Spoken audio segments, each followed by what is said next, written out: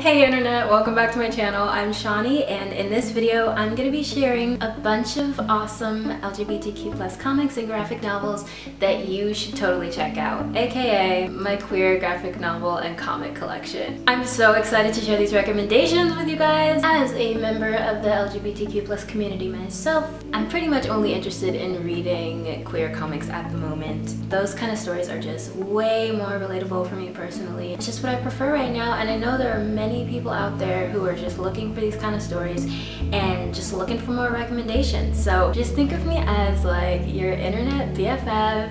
I'm gonna help you out. One thing I should say is these recommendations are pretty queer women centric for the most part. I mean, there are like other characters within these stories that are guy characters and non-binary characters. First recommendation I have for you is a comic. I'm gonna be showing a few graphic novels, two to be exact, but first one is a comic.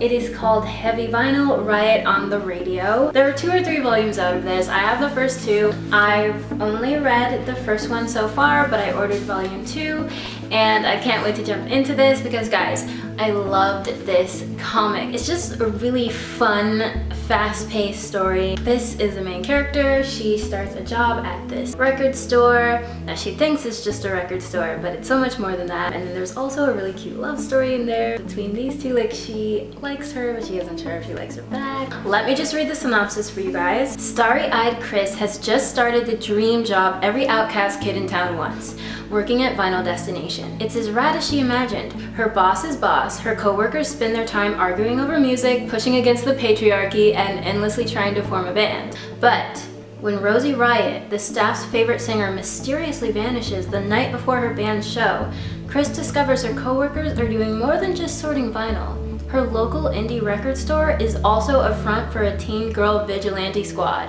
Writer Carly Usdin, director of Suicide Kill, and 2018 Russ Manning, promising newcomer award-nominated artist Nina Vakueva, Lilith's World, with artist Irene Flores, Shoujo Fashion Manga Art School, deliver a rock and roll tale of intrigue and boundless friendship. The artwork is so adorable too, like extremely adorable. This is my ideal kind of artwork when I'm reading a comic. It's colorful, it's very realistically drawn, like a little bit cutesy but not too much, and there are some really cute scenes. This comic is very femme, very girl power, very female centric, which I love. Multiple queer characters, diverse characters, characters of different races and ethnicities. That's not always the case in comics, but I love when it is. I really appreciate that because representation is so important, even in the comic world. Next recommendation I have for you is called Moonstruck. I have the first 2 volumes, but there are 5 volumes out. Guys, I love it when I fall in love with a comic series and then there are so many volumes. The sad thing about Heavy Vinyl and the other ones I'm going to show you is there are only like 2 or 3 volumes out. You almost don't want to finish it because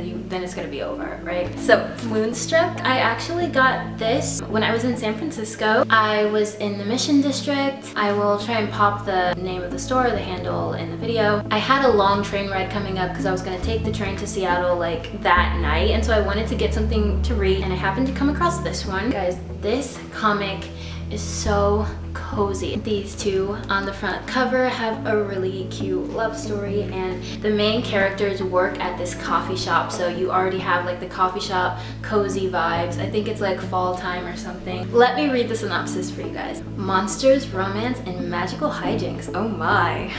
In the little college town of Blvd, fantasy creatures live cozy, normal lives right alongside humans, and werewolf barista Julie strives to be the most normal of all. But all heck breaks loose when she and her new girlfriend Selena go on a disastrous first date that ends with a magician casting a horrible spell on their friend Chet. Now, it's up to the team of mythical pals to stop the illicit illusionist before it's too late. Collect issues 1 through 5 of the brand new, all-ages magical coffee-laden adventure from Lumberjane's creator Grace Ellis and talented newcomer Shay Beagle, featuring a story within the story with art from Kate Leth. Honestly, like, even if I had all 5 volumes, I would still take it slow because when I find a comic I love, I don't want it to end. The artwork in this comic is so beautiful and adorable. This one is also full of diverse characters. There is a non-binary character. I got got volume 1 in San Francisco, but I ordered volume 2 on Amazon, and I have not dived into volume 2 yet, so I still have this to look forward to, and then I should just order the rest. Next recommendation I have for you is a graphic novel. This is Laura Dean Keeps Breaking Up With Me by Mariko Tamaki. So I first came across this book when I was in the Last Bookstore, which is an independent bookstore in downtown Los Angeles. It's one of my favorite, not only bookstores, but just places to go in LA. During the current, situation, they are open again, which is like a really great place we can go to escape. Anyway, before the current whole world situation months and months ago, I was in there and I just saw this cover and I picked it up, and I didn't even realize it was a queer story at first until I started reading it. I put it down, didn't end up buying it that day. Then months and months later, during the quarantine, I was looking for stuff to read. I don't remember where I got it from, but I ordered it online, and then I finally finished it, and I was just so obsessed with this for a while because honestly I thought it was so good, and it's just one of those graphic novels that you don't want to end. You really fall in love with the characters. You'll like it if you like lighthearted teen drama romance stuff. So this is the synopsis. All Freddie Riley wants is for Laura Dean to stop breaking up with her. The day they got together was the best one of Freddie's life, but nothing's made sense since. Laura Dean is popular, funny, and so cute, but she can be really thoughtless, even mean. Their on-again, off-again relationship has Freddie's head spinning, and Freddie's friends can't understand why she keeps going back. When Freddie consults the services of a local mystic, the mysterious Seeker, she isn't thrilled with the advice she receives, but something's gotta give. Freddie's heart is breaking in slow motion, and she may be about to lose her very best friend as well as her last shred of self-respect. Fortunately for Freddie, there are new friends and the insight of advice columnist Anna Weiss to help her through being a teenager in love. Mariko Tamaki and Rosemary Valero O'Connell bring to life a sweet and spirited tale of young love that asks us to consider what happens when we ditch the toxic relationships we crave to embrace the healthy ones we need. The artwork is like a mix of black and white with a little bit of peach or pink in there, which is a very cool style. I cannot talk this graphic novel up enough. Please put it on your list, do yourself a favor and read this, check it out. Next recommendation, another graphic novel, Kiss Number 8 by Colleen A.F. Venable and Ellen T. Crenshaw. So Kiss Number 8, I think I ordered Kiss Number 8 from Amazon, and I was just looking for LGBTQ plus comics, and I was just reading reviews and reading looking for the top ones and everything, and this was on a bunch of lists, so that made me want to check this out. The thing about this is, for me personally, I felt like it started off slow, but then as I kept going, the story picked up, and by the end, it was definitely an emotional ride. The story was way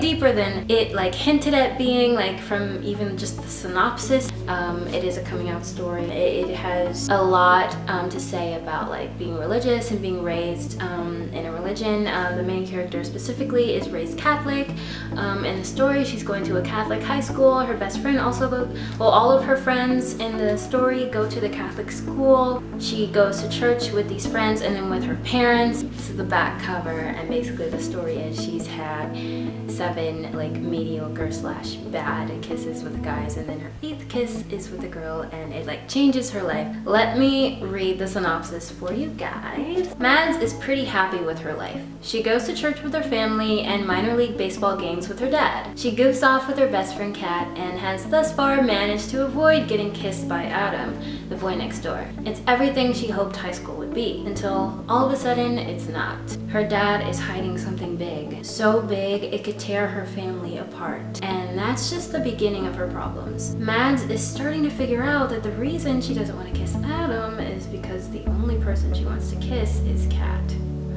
Just like that, Mads' tidy little life. Excuse my popularity over there getting multiple text messages in this video, although I probably would have edited out the other one. And that's sarcasm. I'm not super popular. That's sarcasm. Jokes. I got jokes.